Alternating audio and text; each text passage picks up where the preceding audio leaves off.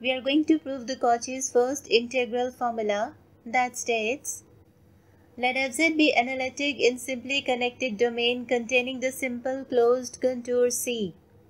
And if z0 is inside C, then we have to show that f of z0, that is the value of the function at the point z0, is equal to 1 divided by 2 pi iota into the integral of f of z divided by z minus z0 over the contour C, right?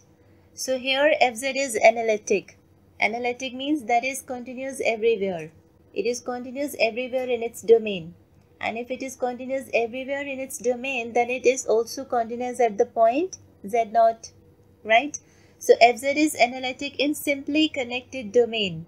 Simply connected domain, that is a path connected domain where one can continuously shrink any simple closed curve into a point. Okay, let's start with the proof. Now since f is continuous in its domain, and in particular at the point z0, the definition of continuity, that is, for given epsilon positive, there exists delta positive, for which mod of f of z minus f of z0 is strictly less than epsilon, for mod of z minus z0 less than delta. This is the definition for the continuity, right? Okay. So here we are interested in constructing a circle z minus z0 equal to r, where this r is strictly less than delta, right?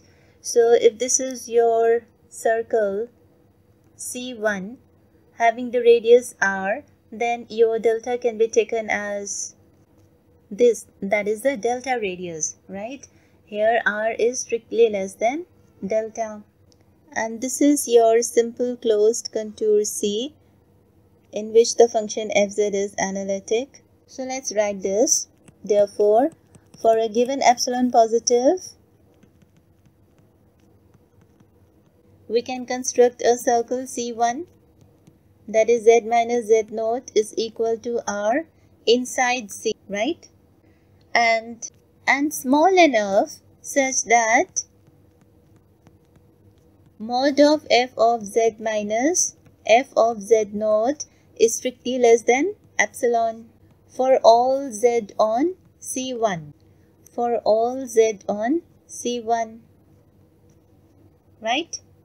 So now let's use the Cauchy's theorem for a multiply connected region. So therefore, by Cauchy's theorem, for multiply connected region, we know that the result is the integral over C minus C1, that is equal to 0.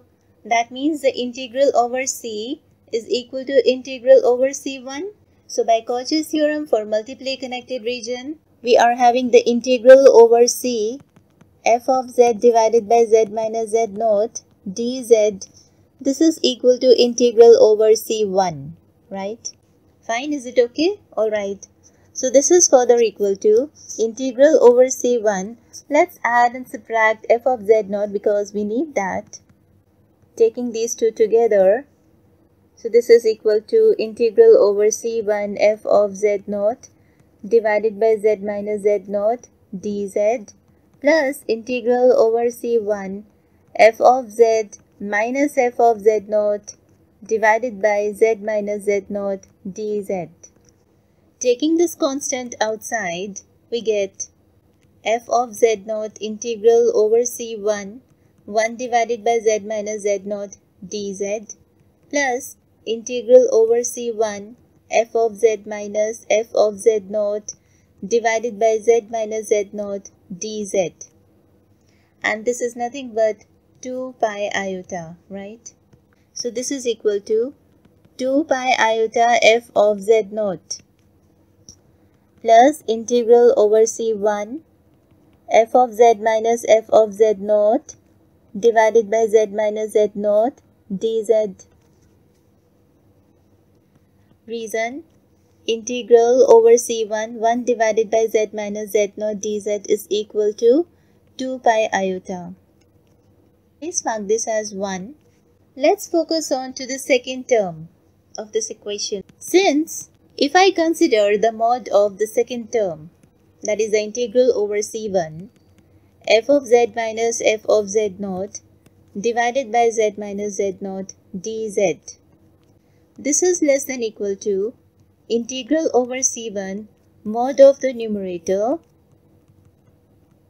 divided by mod of the denominator into mod of dz, right? And because we have written that mod of fz minus f of z naught is strictly less than epsilon, right? And also mod of z minus z naught is equal to r, right?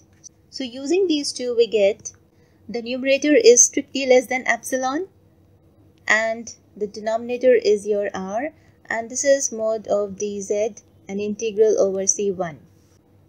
Taking this constant outside of this integral, we get epsilon divided by r integral over c1 of mod of dz.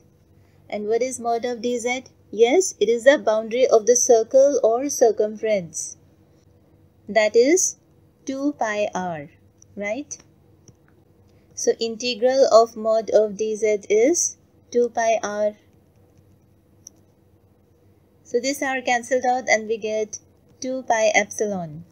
So we are getting the mod of integral of c1 f of z minus f of z naught divided by z minus z naught dz is less than equal to 2 pi epsilon.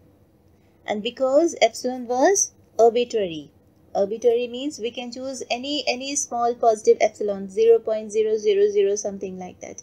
Any small epsilon we can choose. So for that, this complete mod will be taken to be equal to 0 then, right? So writing this, but epsilon was arbitrary. So therefore, the mod of integral of c1 f of z minus f of z naught divided by z minus z naught dz, this is equal to 0.